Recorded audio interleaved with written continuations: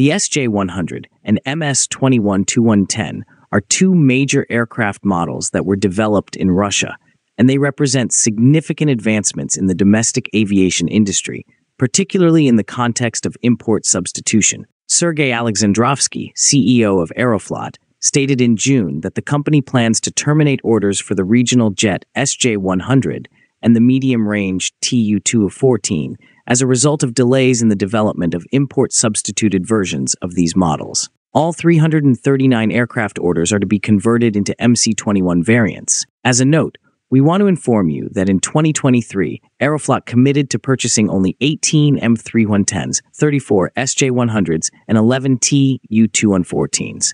However, the actual requirement is for 339 jets. The shorter version, MC-21-210, which is still in the development phase, is one of the reasons for Aeroflot's replacement of SJ-100 with MC-21. It is uncertain how this aircraft might compete with the Superjet for Aeroflot's fleet, as its specifications are still in the process of evolving.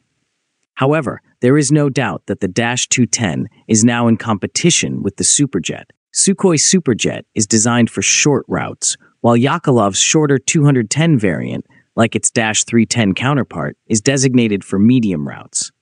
We will try to determine whether -210 has the potential to influence Superjet sales in the future. The SJ-100 is well suited for short-haul routes due to its approximately 3,000 kilometers range. In contrast, the MS-21-210 has a substantially greater range of up to 6,400 kilometers, which enables it to operate effectively on medium-haul routes. The SJ-100 is a viable option for regional flights due to its capacity to accommodate up to 103 passengers. The 210 variant has a greater capacity, accommodating between 132 and 165 passengers, contingent upon the configuration selected. The SJ-100 is equipped with the Franco-Russian SAM-146 engines, and in the future the domestically produced PD-8 engines.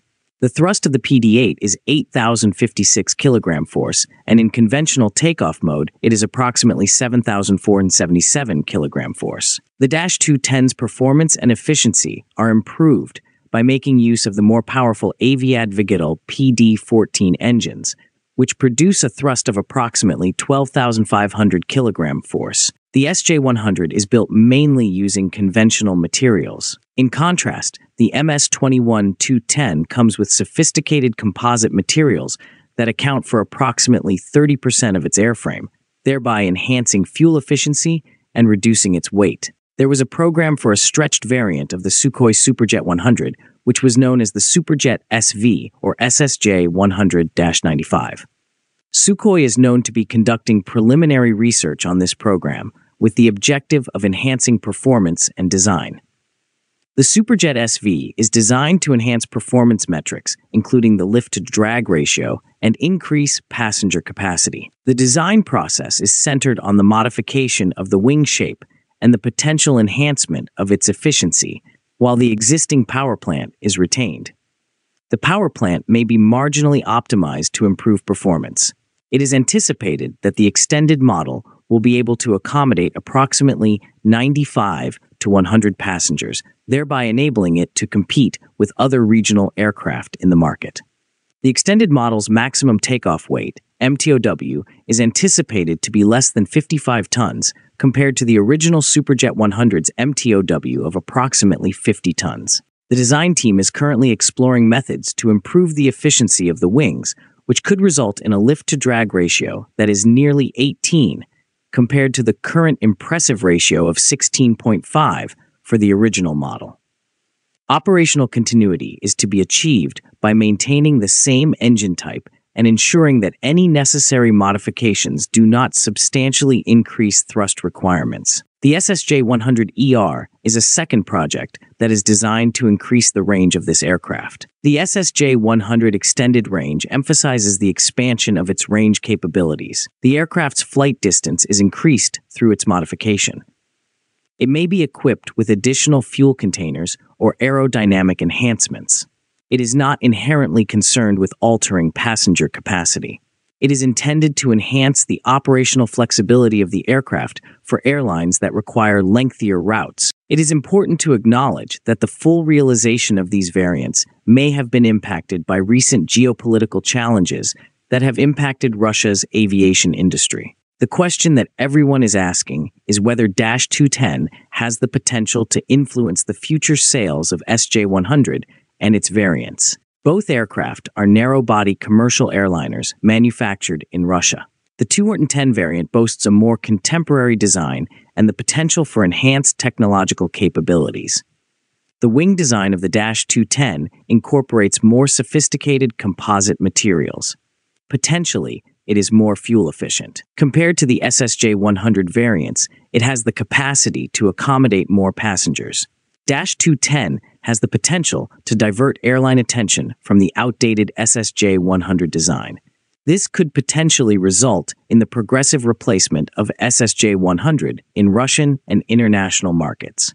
In the event that this does not occur, the -210's increased capacity may result in a decrease in demand for smaller aircraft, such as the SSJ-100 in specific markets, as it can be used on a broader range of routes. Another perspective is that -210 is intended to compete directly with popular narrow-body aircraft, such as the Airbus A220 and Boeing 737-700, which could appeal to airlines seeking modern, efficient alternatives. Compared to the SSJ-100, which accommodates 87 to 98 passengers, it provides a larger passenger capacity with a range of up to 6,400 kilometers and a capacity of 132 to 211 passengers. This discrepancy in capacity may render the MC-21 more enticing to airlines that operate medium-haul routes. The SSJ-100 is currently undergoing re-engineering efforts to substitute foreign components with domestic alternatives, while the MC-21 is anticipated to commence deliveries in 2025. It is anticipated that deliveries of the Superjet will commence in 2026. However, the exact date remains uncertain. The MC-21 may be preferred by airlines if it becomes available sooner and satisfies their operational requirements, as the SSJ-100 delivery timeline is uncertain. This is evident in Aeroflot's desire to acquire the entire MC-21 fleet. Aeroflot's fleet mainly consists of aircraft that are comparable in capacity to the Boeing 737, Airbus A320, and A321 families. The MC-21 is an ideal fit for this segment and has the potential to replace these foreign models. Rossiya, an Aeroflot subsidiary, maintains the largest fleet of SJ-100 aircraft, consisting of 78 aircraft. This quantity is considered adequate in light of their age and enhanced maintenance obligations. The MC-21 with 210 units is a bigger order from Aeroflot, while the SSJ-New, which is the new name for SSJ-100, has received a smaller order. This could potentially alter market dynamics in favor of the MC-21, as it becomes the flagship model for Russian carriers. It is important to note that the Russian government has demonstrated its strong support for both aircraft programs. In conclusion, -210 is designed to operate short and medium routes, which may coincide with the niche that the SJ-100 currently occupies. The -210 may be the preferred choice for airlines seeking to optimize operations using a single fleet type.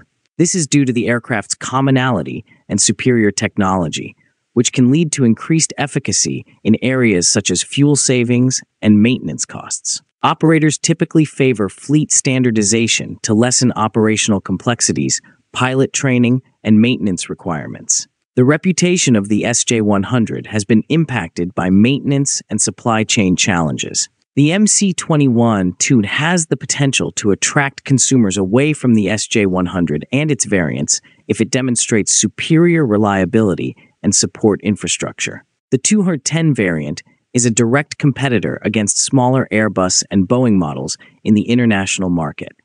The appeal of the SJ-New, which is predominantly designed for regional routes and is up against stiff competition from established players such as Embraer and Bombardier, could be further diminished if -210 successfully captures this market. The MC-21-210's operating costs and price, in comparison to the SSJ-100, will be of paramount importance. The MC-21-210 has the potential to lure customers away from the SSJ-100 if it provides a more competitive price or reduces operating costs. Therefore, one could question whether the Superjet has any advantages over the -210. An airline may favor the Superjet when trips are short range. Additionally, the Superjet-New is anticipated to be delivered in 2026, while the -210 is currently in the design phase. Now, do you think the MC-21-210 variant will affect SJ-New sales in the future? Let us know in the comments. Please like and share our videos and subscribe to our channel. Please also take membership in our channel to encourage us.